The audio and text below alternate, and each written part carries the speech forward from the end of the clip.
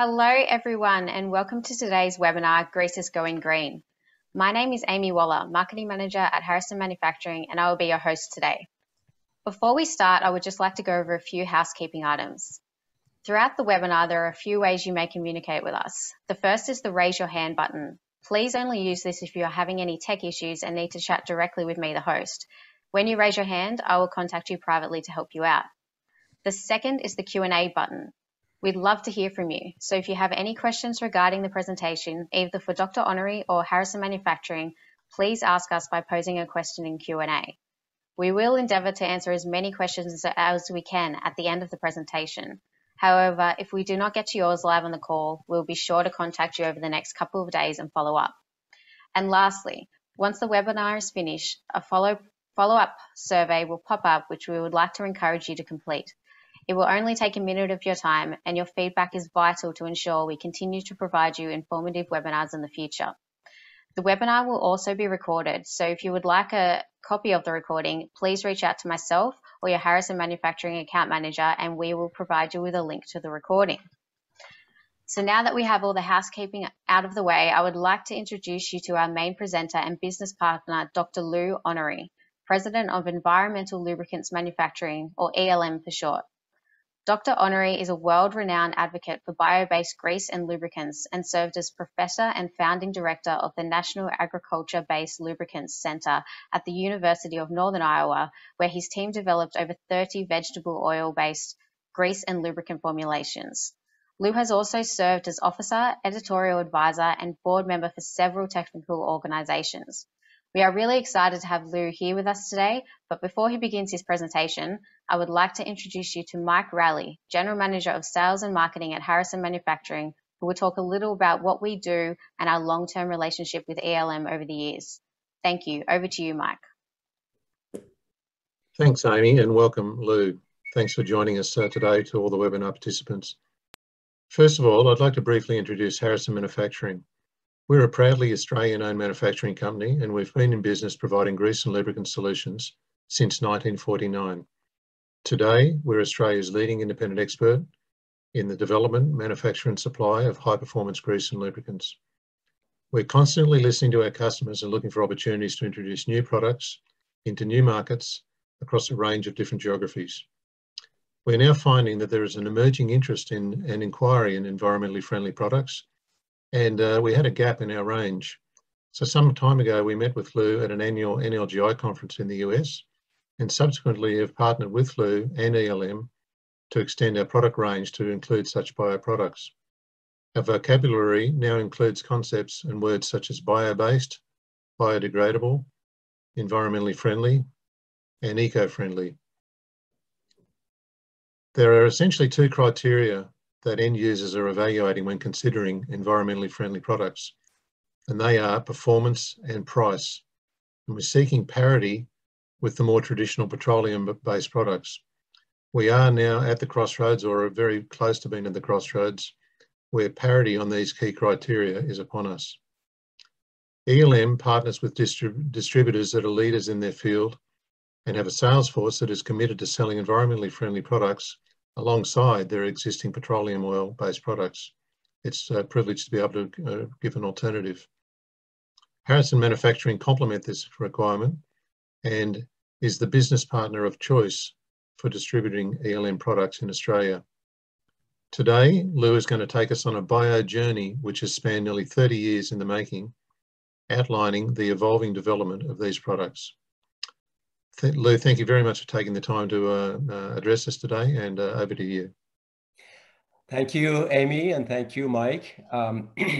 This is indeed a pleasure to have the opportunity to speak about something that I've been passionate about for over 30 years.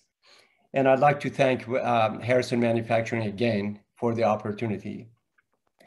So we're going to move quickly into our presentation. The agenda includes a review of historical development of bio-based and biodegradable lubricants. We will have a few statistics about the global biolube market, US and Australia. We'll talk about advantages and disadvantages of bio-based and vegetable oils. We'll talk about a few applications success stories, and then chat about some of the products that are in our portfolio. Very quickly, we talk about bio-based and biodegradable. Bio-based is a US created terminology. When we worked on this early on, the goal was to focus on inclusion of renewable materials in the lubricants or other products. We thought that if we are replacing petroleum oil with some renewable hydrocarbon, then we have met our goals. And to do that, we didn't want to focus necessarily on biodegradability, understanding that bio-based products in general are more environment friendly. But we thought that if you have let's say an engine oil that has 3% renewable material in it, it probably would be better than an engine oil that has nothing. And so in the US, the goal is on petroleum substitution, whereas biodegradable, which is mostly recognized by the Europeans and asked for by the Europeans, relies on the biodegradability of the product, regardless of being bio-based, natural, or petroleum derived. So, and the biodegradability is based on OECD 301 series tests. You can have some product like PAOs that are derived from mineral oil, from petroleum, and be biodegradable. But a PAO that is biodegradable is not bio-based. So it will not be acceptable as a bio-based in the United States, but it will be biodegradable. But most bio-based products are biodegradable. However, not many biodegradable products, or not all of biodegradable products, are also necessarily bio-based. So let me give you a quick introduction to how we got started on this. Just on a personal side, in 1991, when I was teaching a hydraulic class, a student of mine wrote a paper on bio-based hydraulic oils. At the time, he also was able to secure 2 pails of a hydraulic oil that was developed in Europe. It was Mobil EAL224H. And a representative of Mobil sent 2 pails to my attention. We put it in our hydraulic test stands, and I was amazed. And so we went to the Soybean Association and asked if we could get a grant to look at creating a soybean-based hydraulic oil. I'm a mechanical engineer, so at the time I was not aware of the shortcomings of soybean oil. And then I learned later that the student who wrote the paper was part of a team at John Deere. Now we have 5 of the John Deere plants in our university town, including their worldwide headquarters for research and development. And so the student was part of a team of John Deere engineers working with the Lubrizol Corporation to develop the first ever universal tractor transmission hydraulic fluid. When they developed it, they called it BioHyGuard. And Deere had determined that in Germany, they were going to ban the use of mineral-based hydraulic oils in the Black Forest area. So they had started developing this product, and early on, they had decided that soybean oil was not stable enough for creation of a tractor hydraulic fluid. And so when we got a grant from the Soybean Association, basically over 4 years, we were able to mimic the performance of canola oil with a chemically modified soybean oil. And then we took all of the research and development that they have created, including their additives, and incorporated it into our soybean oil. And in 2006, we had the first ever soybean-based universal tractor transmission hydraulic fluid.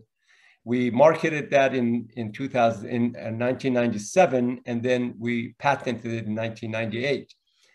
And then, interestingly, the original interest in vegetable oil-based lubricants came from Europe. In fact, a company called Binol in Sweden was the first that had created some rapeseed-based chainsaw lubricant. And when I visited with them, they were very excited that all over Europe there was talk of vegetable oil lubricants.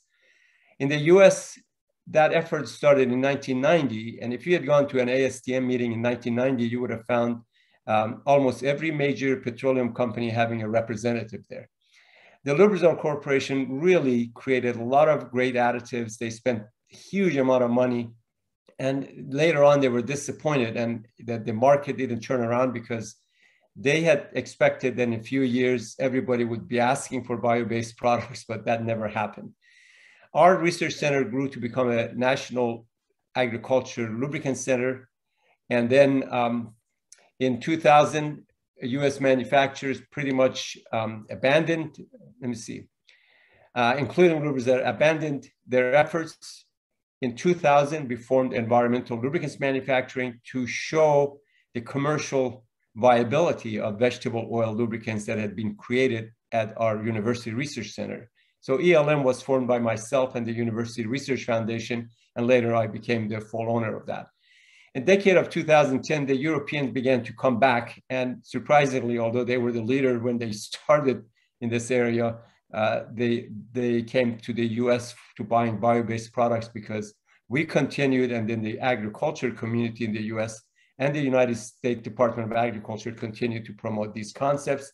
And then the current decade has seen a tremendous interest, primarily because the younger generation are concerned about, more concerned about the environment, and seems like there is a renewed interest in bio-based lubricants worldwide. I want to very quickly go over some of the statistics. When you look at the total global bio-based lubricant consumption, it's been less than 1% for the last 10, 15 years. Any company that has done surveys have found it's still less than 1%. But at least in the US, the majority of that 1%, which is still a reasonable amount for smaller companies like ours, 40% of all the bio-based products worldwide are used in the US. Asia Pacific covers 25%. North America remains top consumers, including Canada. And Australia still is lagging behind, somewhat due to lack of legislation, which normally generates some pull from the market. When we look at the base stocks and the demand by products, you see that hydraulic oil is one of the first products that everyone tries to develop. In fact, there are a lot of formulations out there that people purchase a given vegetable oil and a given additive package and package it together, just like engine oils are formulated. And they develop products like that. Metalworking fluids are next in line in terms of the demand, and then transform oil, chainsaw lubricants, gear oils, and automotive engine oils, which is very, very small amount, and all the others. And then in terms of most of the product-based stocks, because of especially in the European cold temperature climates, synthetic esters are the largest base stock to use for bio-based or for environment-friendly lubricants. Vegetable oils come second, and then we go to some of these other products. Now, very quickly, I want to talk about US lubricants market. And this is some number that has really remained pretty stable over the years. We have about 2.5 billion gallons total lubricant market usage in the United States on an annual basis. Of that, 1.1 billion gallon or 44% is industrial, and 1.4 billion or 56% is automotive. We decided early on at our research center that we were going to focus our efforts on industrial lubricants. We thought rather than going after engine oils, which are so well developed in petroleum format, and the synthetics that are out there, to get a vegetable oil that already has certain deficiencies to reach the performance level of an automotive engine oil made of synthetic or PAOs or petroleum, any one of the groups of base oils, it would be very difficult. The price will be very high. However, in the industrial areas, there are several what we call low-hanging fruit where we could focus on and be successful, and at the same time consume every drop of excess vegetable oil we have in the US. Now, looking at the again, Australian market, and thanks to the Harrison engineers for providing some of these slides, you can see that the lion's share of the lubricants are still engine oils, 23% gasoline and 25% diesel engine oils. And then come transmission fluid, automotive gear oils, industrial and hydraulic oils, and greases being only 5%. So you can see if we add the transmission fluid and gear oils into the already 48% of the engine oils, the majority of the lubricants we're talking in Australia is really the automotive related. In the US national policy is actually calling for creation of renewable biofuels, biopower, and bio-based products. I was part of a joint committee of United States Department of Agriculture and Department of Energy for 3 years. And this is when we developed some, and that committee is continuing, but I had 3-year tenure there. And these are some of the goals that we had that still continues, and there are funding to promote these concepts. So by the year 2030, we're looking at 55.3 billion gallons of bioproducts. Now, bioproducts is not necessarily biolubricants. Biolubricants is one part of the bioproducts. So bioplastic falls into that. And there are anything that is derived from bio-based materials then will become that bioproducts. So there are fundings available.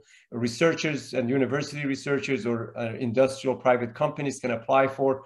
And we hope to be able to reach those goals by the year 2030. Now, very quickly, when you look at the worldwide production of vegetable oils, annually, there's about 21.5 billion gallons of vegetable oils produced. Of that, the biggest amount is 6.2 billion gallons soybean oil.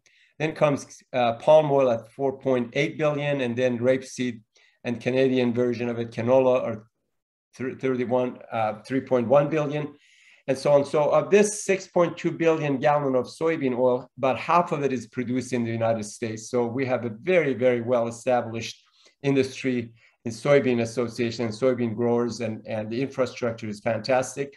And those half the oils that are produced in the US are produced in 5 or 6 states right around the state of Iowa, where I'm located. So you can actually look outside of ELM within a quarter of a mile, you'll see the soybean fields. So we're smack in the middle of the field. So this is very close to our hearts in the Midwest state of the United States.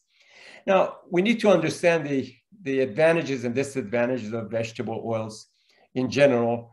Naturally, vegetable oils are better lubricants, and that is because they bond to metal surfaces better than mineral oils do.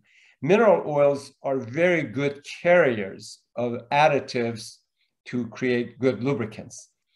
Vegetable oils naturally are good lubricants, and so that's one of the starting advantages. They present a much better viscosity pressure performance. They have a superior thin film strength. All of them are tested and documented by our center, and they're all published, actually. And then they have excellent viscosity index. So as an example, the viscosity index of soybean oil is 222. And if you take an equivalent viscosity mineral oil, let's say 40 centistokes at 40 degrees C, which is equal to almost the viscosity of soybean oil in a mineral oil, the viscosity index will be 95. So the viscosity index of vegetable oil is almost more than twice that of an equivalent viscosity petroleum oil. What that means is that you can have where you require an ISO 68 hydraulic oil, for example, you can have an ISO 46 vegetable oil hydraulics fluid, and they'll still perform the same as ISO 68 because at the operating temperature, a mineral oil would thin down a lot more than a vegetable oil do. So an ISO 46 would do as good as ISO 68. Well, that could be very advantageous because now your starting torques would be lower on your pumps and your systems, especially in the colder climates and on engines with cold engines and so on. So that's one advantage that we can talk about. Lower volatility, that's been fantastic in metalworking application. Lower flash and fire point makes great for foundries and building elevators, and all of those are advantages. High level of biodegradability, renewable resource. It reduces dependence on imported petroleum. It's less toxic to the plant and soil. And then good lubricating properties in general. However, they do have some shortcomings. And now I always emphasize that when we say vegetable oils lack oxidative stability, if they're untreated, so in their natural form, they may lack oxidative stability, but we can improve by treating it. And there are many ways we can improve that, and we'll talk about it shortly. Or if they're untreated, they have a higher pour points. That means they freeze at higher temperatures than mineral oils of the same viscosity. And I used to say they're generally more expensive than petroleum oils, but I have to now put question marks because petroleum prices have gone up. And we also have improved our technology and processing capabilities to the point where we can actually deliver vegetable-based and bio-based lubricants in certain areas that are equivalent or in price parity with petroleum oils. So let's talk about those the problems that you really need to focus on if you're contemplating getting into bio-based development.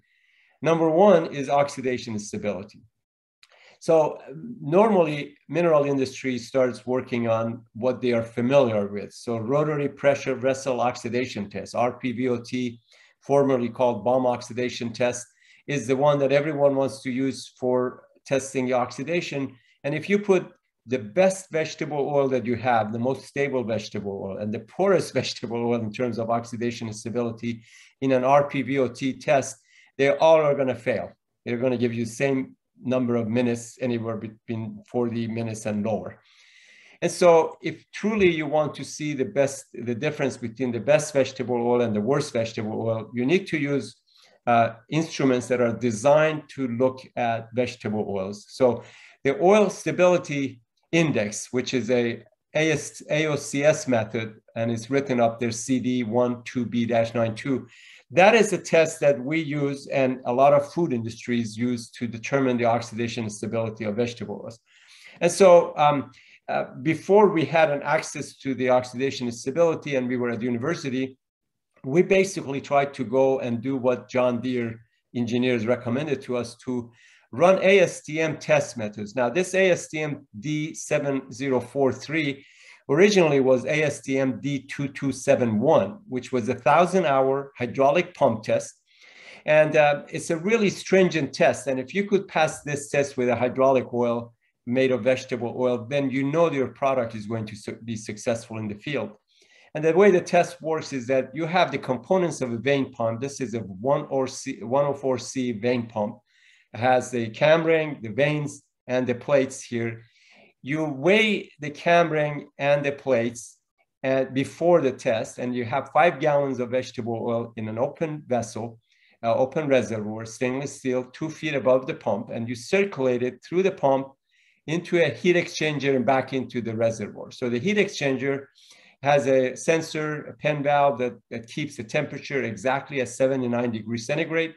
The pressure is set up with the relief valve at 1,000 PSI, and you circulate it for 1,000 hours. And when we did that, we would take a sample every 100 hours.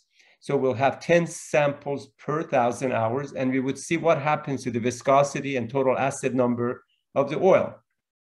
If the viscosity and acid number increase more than 10% in 1,000 hours, then we would fail that product for commercial value. And so because we were a university and Vickers at the time, now owned by Eaton, would donate these cartridges, which were $680 at the time, a large quantity of it very generously. We had 5 of these test stands with student labor. So we tested every vegetable oil that we could get our hands on, from exotic oils to commodity, soybean, canola, sunflower, palm oil. We tested every oil we could get our hands on, including mixtures of those. And we published all of them, or we have them in our library. So we have in excess of 100 individual 1,000-hour pump tests in our library that were developed at the university. This is an example of a regular commodity soybean oil in a 1,000-hour pump test. We can see that the viscosity went up 86 went to 86 centistokes, starting from about 32. By the time we got to this point, the oil that was like SAE 10W30 looked more like a gear oil at a cold morning. And so, and at the same time, DuPont had created a high oleic soybean oil that naturally was stable with over 83% oleic acid, and it had a almost flat viscosity through the whole 1,000 hours. So we can quickly go through some samples of crude soybean oil, low linolenic soybean oil. These are just examples of hundreds of different tests we ran. And we basically documented that the higher the oleic acid content of a vegetable oil, the less change in viscosity of the oil in a 1,000-hour pump test. And so palm oil is a very stable oil, 38% oleic acid, but as you know, it has a lot of palmitic acid, which is very stable, and it had only 12.97 centistokes change in its viscosity. And there was, canola oil, for example, we have two different versions. One presented better performance because in addition to oleic acid, you can then look at linolenic acid, which is a 3 double bond fatty acid in the molecule of the oil. Then those other fatty acids begin to play a role if you have two equivalent vegetable oil. So this is a chart that shows the same vegetable oils that I just presented. And you can see the high oleic oil was the highest. And these, since AOM or active oxygen method was one of the more common tests at the time we were running these OSI tests, we documented that as well. Okay, so how do we improve the oxidation and stability? We can either chemically modify it. One way is to partially hydrogenate.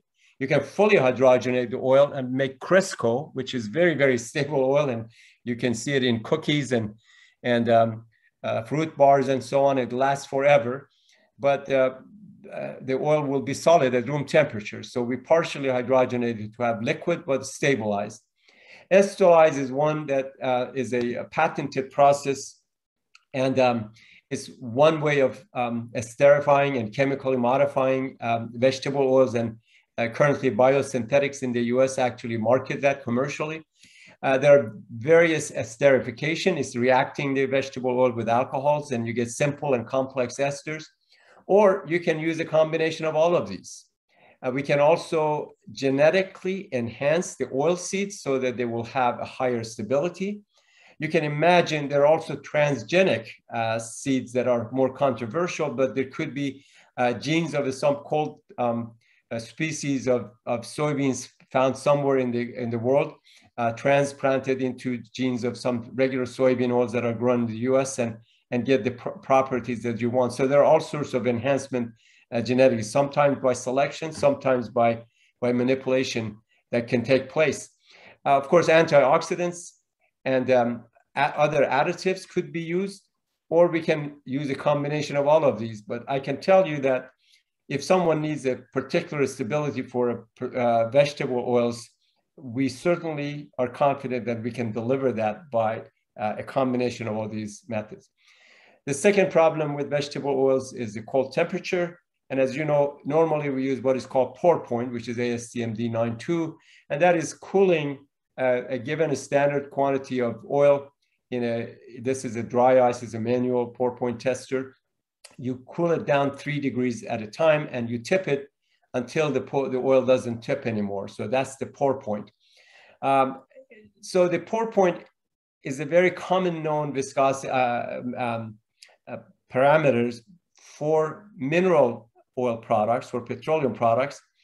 And we learned early on that it's not the best way of determining the cold temperature performance of vegetable oils, because vegetable oils have different fats in them. For example, soybean oil has 6% palmitic oil in it.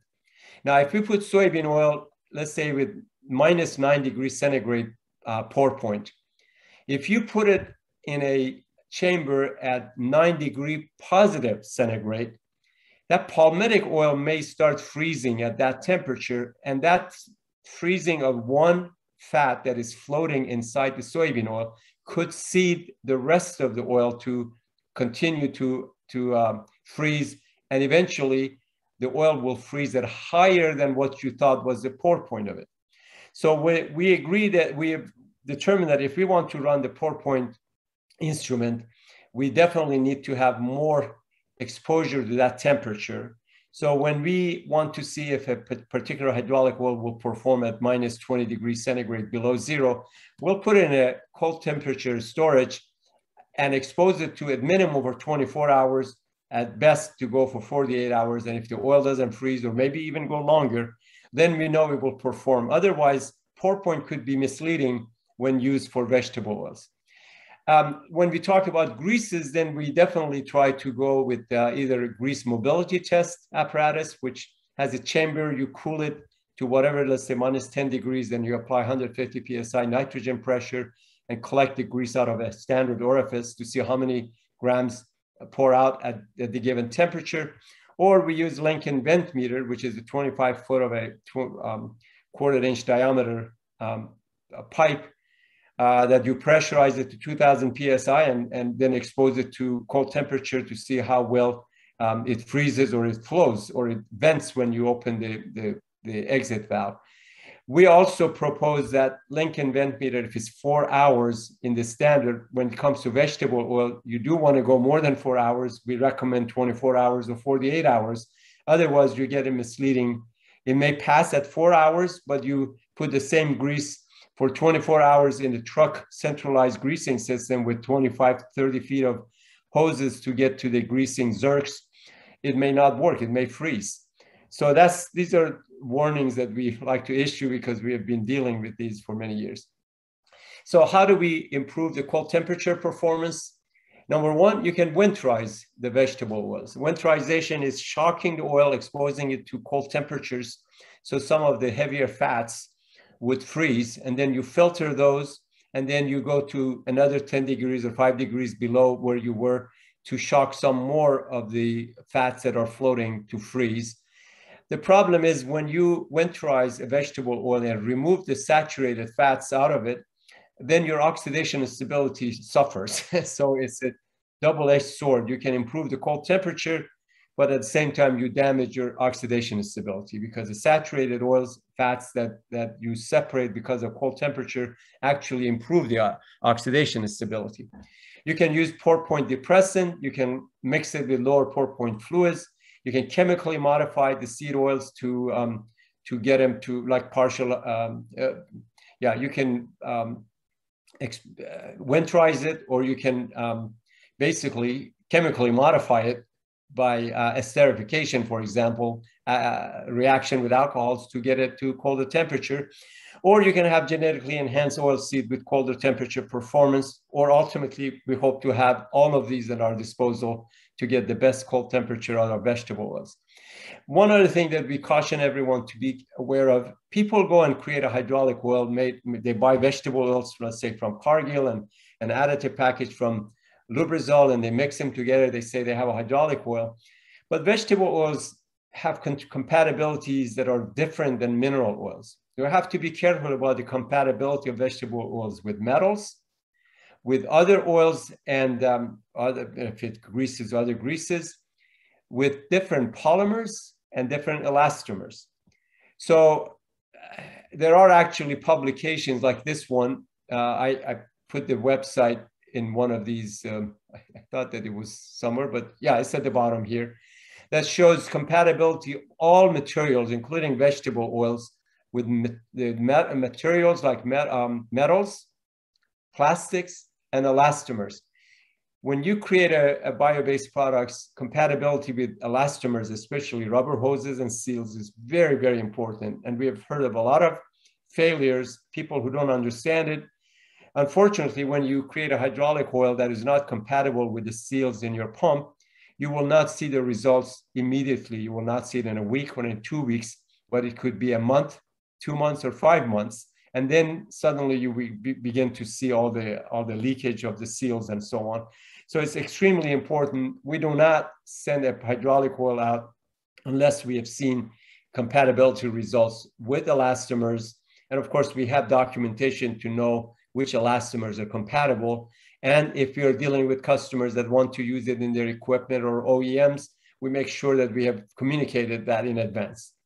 Now, I'll be remiss if I don't mention what is happening with what we call industrial crop. There is an association for advancement of industrial crops in the US, and their website is listed here.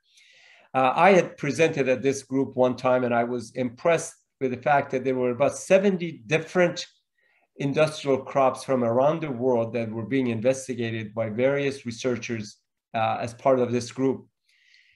Let me just quickly point out what the benefits of this is. People sometimes criticize us who are taking an edible oil like soybean oil and making an industrial use out of it. We're doing it because we have excess capacity and we have to find a home for it because we need the meal out of this soybean for our crop, for our animal feed, and the excess oil has to find a home. So we have gone to biodiesel, we've gone to bio-based lubricants and greases and bioplastic, and you name it. But there are some crops that grow naturally all around the world that have oil seeds in them that can be extracted. And so I'll give you a couple of examples. One is a camelina, for example, number 4 here. This crop can grow in area that has less than 6% moisture. That means in Mexico or in the US, in the New Mexico area, we can grow this. Currently, the state of Montana in the US actually gives some rebate to the farmers that grow this crop. It has twice as much oil as soybeans.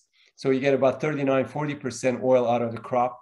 You can use the same harvest equipment that you use or planting equipment that you use for soybeans with this, and it doesn't need as much water. So you can imagine suddenly half of the arid lands around the world could be possibly using this crop. There's a crop called kufia, number 3, that grows on the roadsides, especially in Illinois in the United States. These are annual crops that grow naturally. They have beautiful flowers, so it could beautify our roads and highways. And at the same time, we can harvest it once a year. And the oil that comes out of this kufia has a lot of industrial value. It could be for fuels or could be for lubricants. And I can go on and on about so many crops that are all around the world that people have been looking at them. They didn't know that they have seeds or some oil seeds in them that can be extracted. And so we believe that these industrial crops someday could be used to grow crops in areas that people are short, they don't have rain or they have droughts, that they can grow some of these crops and create their own fuels and lubricants. Also, I do want to mention safflower, number 5 here. There is a industrial group actually in Australia that's come up with a very high oleic, over 90% oleic acid safflower oil that is fantastic. Frankly, if they could, if they could ship some to the US, we buy anything that they can grow this year because it's a fantastic, very stable oil. And someday that oil could be a big crop for the Australian country, for Australia, to both export the seeds or export the oil, or basically teach other people to, or commercialize it to other countries. So I'm looking forward to working with this group because this oil, from what I've seen in the publication, is just fantastic. So let me quickly switch to some application areas that, as I talked earlier about some low-hanging fruit. Early on when we started our ELM, the first product we focused on was rail curve grease, and we worked with a company called Portec, which was the largest distributor or OEM of grease dispensing equipment in the United States.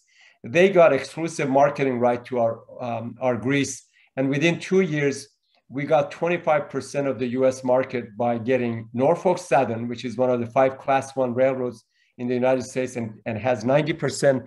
These 5 Class 1 railroads have 90% of the US rails. They operate 90% of the US railroads. So when we got one of the 5, we had about 20% of the US market overnight converted to bio-based lubricants. So we spent a lot of time perfecting the technology by going to the field and working with them. Plus we had grants from the US Department of Transportation to study the differences between mineral and bio-based curve grease. We also have learned that since 2013, the US Environmental Protection Agency has a requirement that every vessel of certain length coming ship, ocean going vessel coming to US waters, they have to report how much of their turbine oil or greases or lubricants touch the US waters, unless they are using bio-based products, and then they can get a vessel general permit. And so that vessel general permit has created huge demand for wire rope grease and hydraulic oils and the turbine oils, so that if they use these products, then they don't have to work with US Environmental Protection Agency. which is really a fine agency, but who would like to go to an environmental agency in a different country and report how much of their products touch the water? So it's really very attractive alternative for ships and shipyards. Drill rod grease is another product that has huge potential because most of the current drill rod greases being used in the world are barium-based. And barium, being a heavy metal, has been banned in many countries. I know in 2020, Canada began to ban the use of barium greases, although they're still in use. But barium is a heavy metal that remains in the environment, that doesn't biodegrade. And so there's a lot of pull from the market for an alternative. So we've got an aluminum complex. I can go on with pictures of these. So rail curve grease, here's a bar that is attached to the inside of a track. This is a laboratory version, but in the actual field, you've got two 48-inch long bars that the grease comes from a reservoir with a pump run by a battery, charged by a solar cell. And then there is a proximity sensor or a wheel sensor that triggers the pump to operate. So when you have a train coming, as soon as the wheels go by this sensor, it triggers the controller to turn the pump on, and you can adjust it to turn the pump on for 1 second to 1/64th of a second, or to infinitely as small as you want. So if the train is going very fast, you say, well, turn the pump on 1/64th of a second for every wheel. Then the pump keeps on pumping as long as the train go by. And then the grease will come out of the bars on the inside of the track. And the flange of the wheel, this is equal to circumference of the flange of the wheel of a train car in the United States. So the entire wheel gets greased. And that wheel, the flange of the wheel that is greased, carries the grease around the curves. So we have tested these, and normally they sit there and watch, in addition to actually using what is called a turbometer, which we use manual turbometer before the curve and after the curve. And they also have high-speed turbometers that they take it to see if your grease is carried. Normally, we like the grease to carry at least 5 miles from the lubricator down one side, or if it's dual traffic or double two-direction traffic, you want to get about 10 miles of track, 5 miles on each side of the curve greased. And these high-speed turbometers will tell you if your grease is working or not working. So nobody can cheat on this and give a product that doesn't work, because it's very easy. And frankly, if the grease is not working, the inspector will quickly see metal shavings piling up around the curves. So this is an application that we have been able to show that our bio-based greases perform. By the way, these greases are always applied to the curves. So there are millions of pounds of grease applied to the same areas year after year. And the bio-based products biodegrade and are naturally helpful. We also ran some research as part of a US Department of Transportation grant, where we greased the straightaways or the tangent tracks. So this is a lubricator, the point of lubrication, and you like to, normally you want your coefficient of friction to be less than 0.3 to get good friction reduction at the flange. And you can see here, we go, if each one of these is 1 mile. So if we wanted to look at areas where we're under 3.3, we've got from here to about here. So it's about 7-8 miles of the track was getting lubrication less than 0.2. And it also shows energy savings on the locomotive of nearly 10% when you grease the entire track. So the greasing of the track, either the straightaways or the curves, would not only increase the longevity of the track and the wheels, but it also reduces friction and reduces energy consumption. For locomotives, normally they don't want to see the grease applied to the flange because it could get onto the flat surface of it and cause slippage and braking issues. So we have a solid stick lubricant that is applied, hooked up to the axle of the locomotive. And then the stick lubricant, which is like a 2x4 in a mixture of plastic, graphite, and grease, is pressurized by spraying against, like a crayon rubbing against the flange. And that's very effective for lubricating. Wire rope grease, as I mentioned, it's a very important product because the wire ropes on ships or shipyards have to be greased, otherwise the salt water will erode them very quickly. And so we have our greases and actually on Shell LNG ships right now in the Middle East traveling. And so they're used on the ropes that are holding the lifeboats, or they are used on cranes and moving.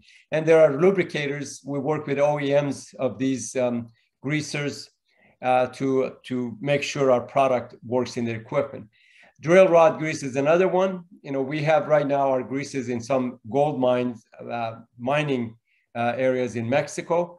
The mines are owned by the government, and they require the contractor to use environment-friendly greases. And so the US contractors are using an aluminum complex grease to replace the barium grease.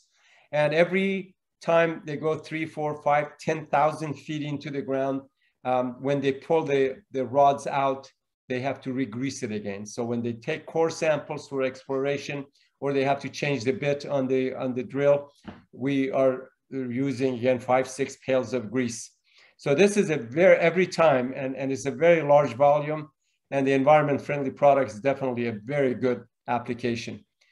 Truck grease is another one. We've got the first ever bio-based grease that meets the NLGI's highest, most difficult, most stringent specification called GCLB, which if you meet this requirement, passing 14 ASTM tests, then your grease can go into the bearing of trucks and vehicles and still meet the OEM warranty requirements. So now we have a grease that actually meets the OEM requirement. It's rated, there's a standards, so it can be recognized anywhere in the world. And by the way, it's also priced the same as mineral-based greases. Right now in the state of Iowa, the last 3 years, all of the Department of Transportation snow trucks and lawn mowing equipment have been using our bio-based GCLB rated grease with great success.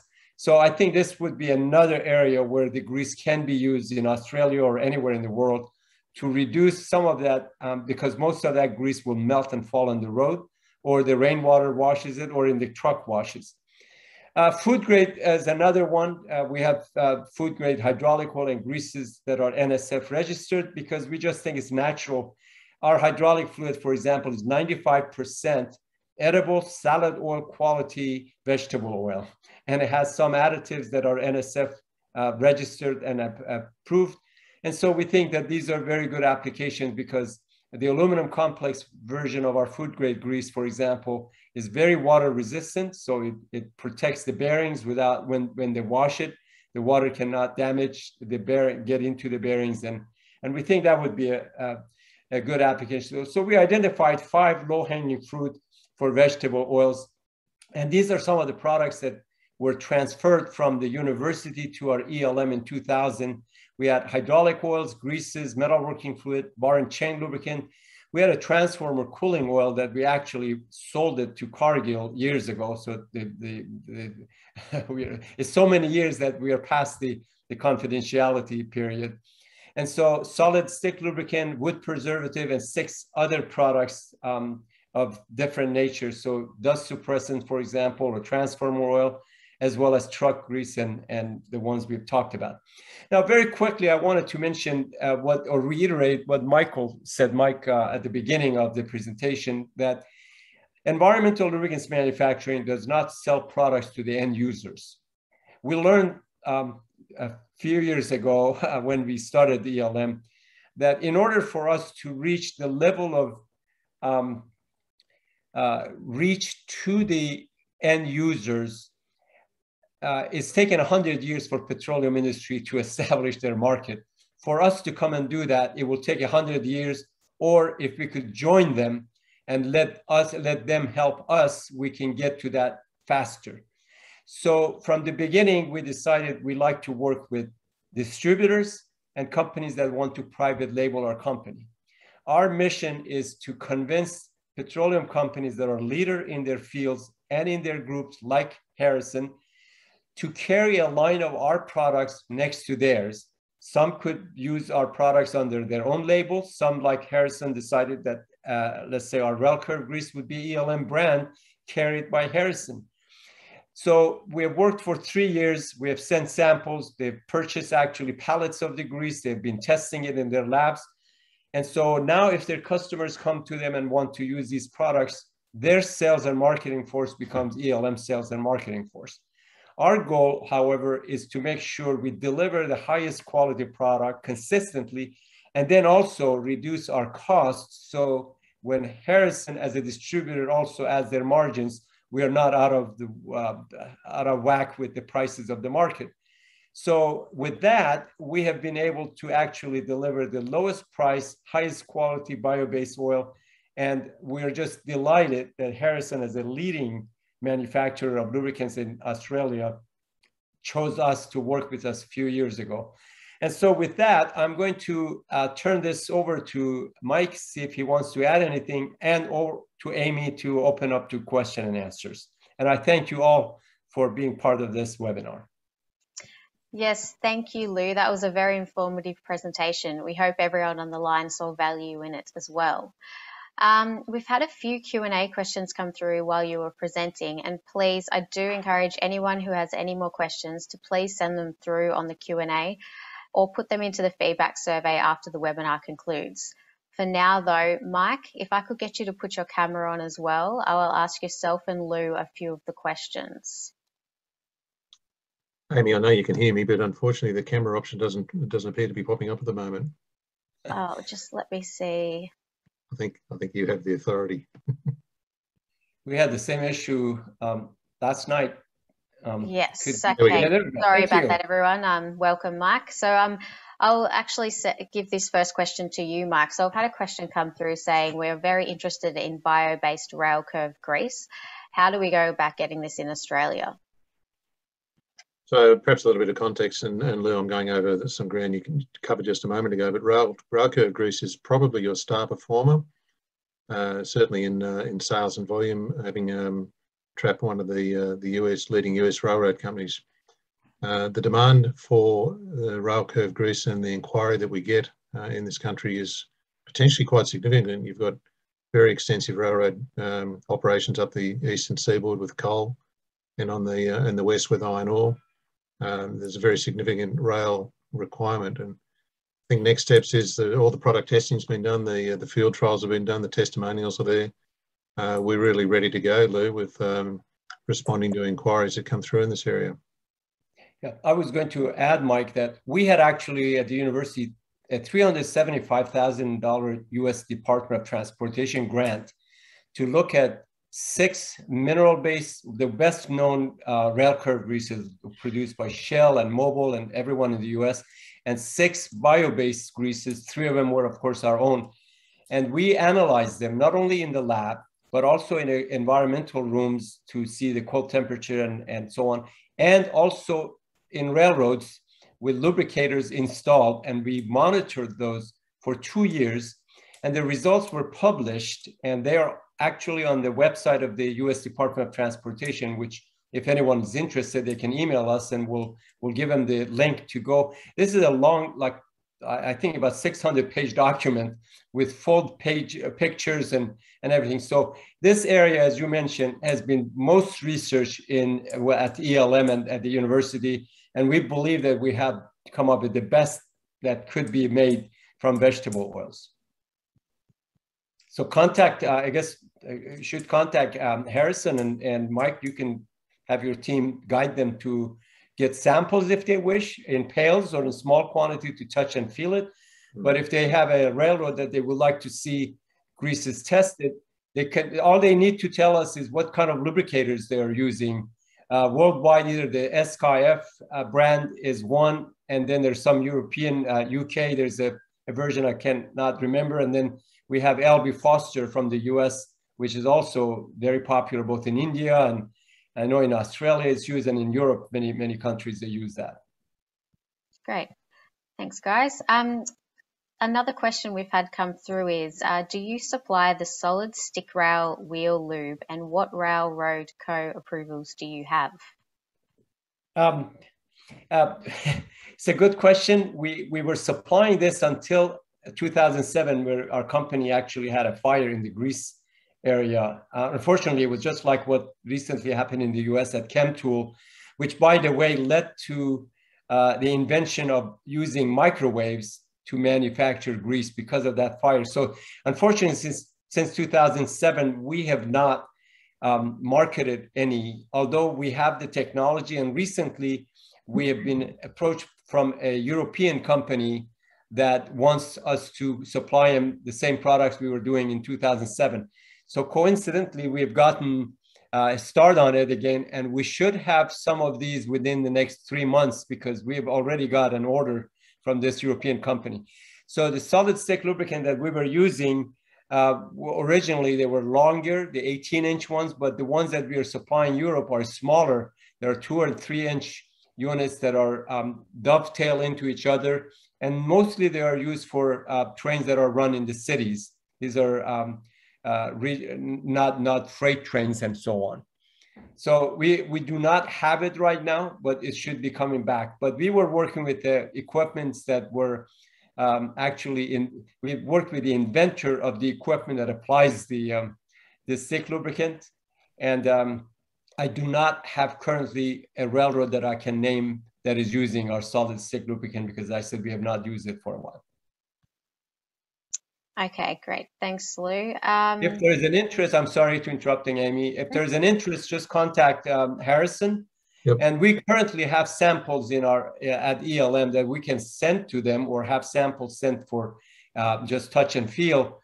But then we need to know what kind of dispensing equipment they need or they use, so we can supply them with the right size solid stick lubricant.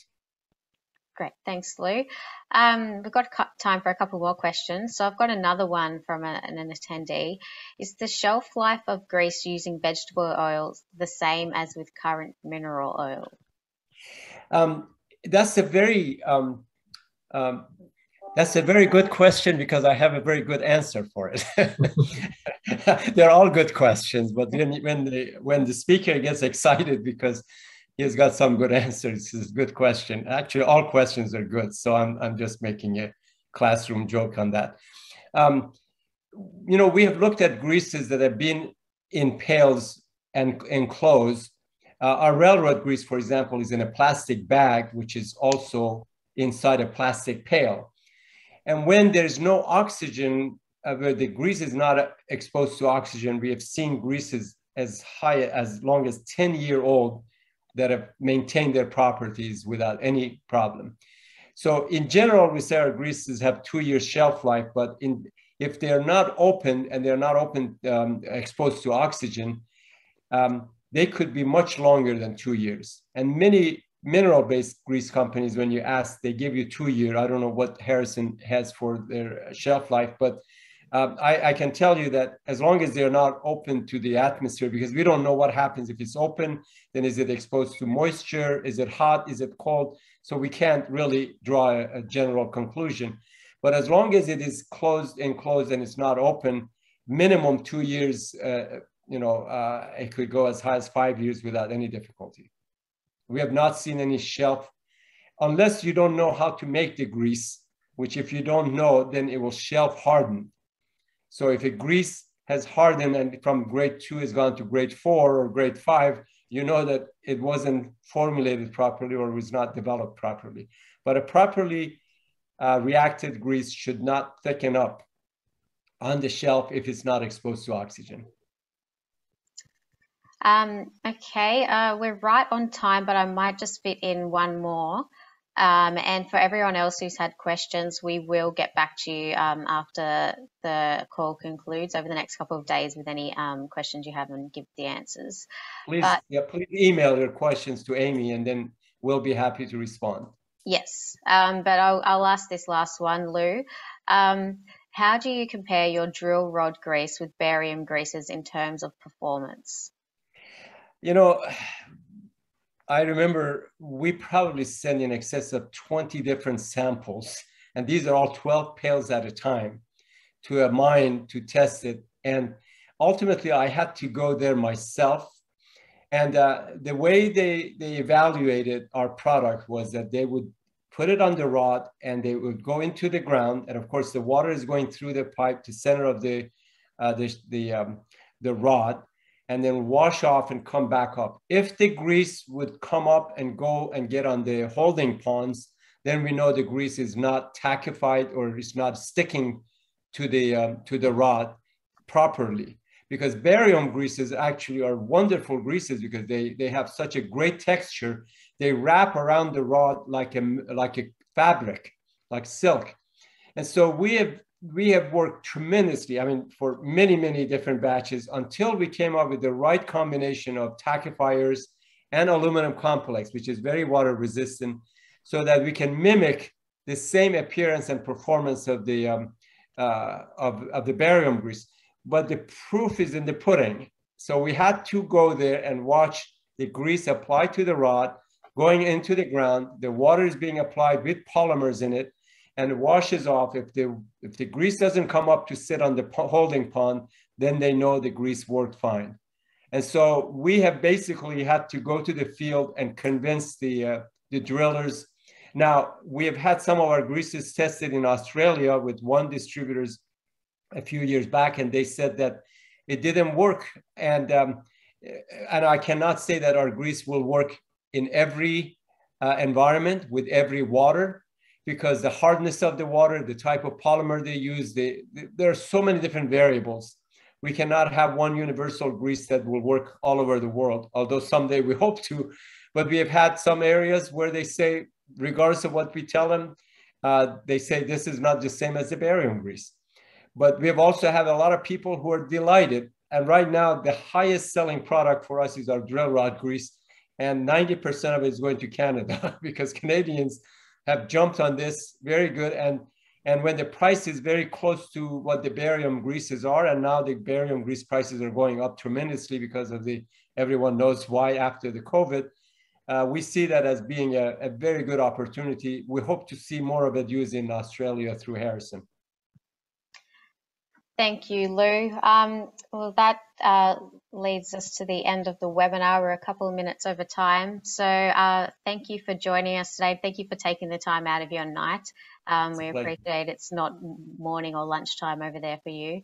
So yeah, we hope everyone enjoyed this webinar.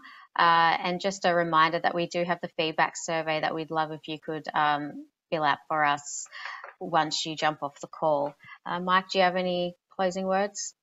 Yeah, I've got two things, Amy. And first of all, just if people would like to inquire further and want to get in contact with us, the email address best used would be hmc.sales@harrison.com.au.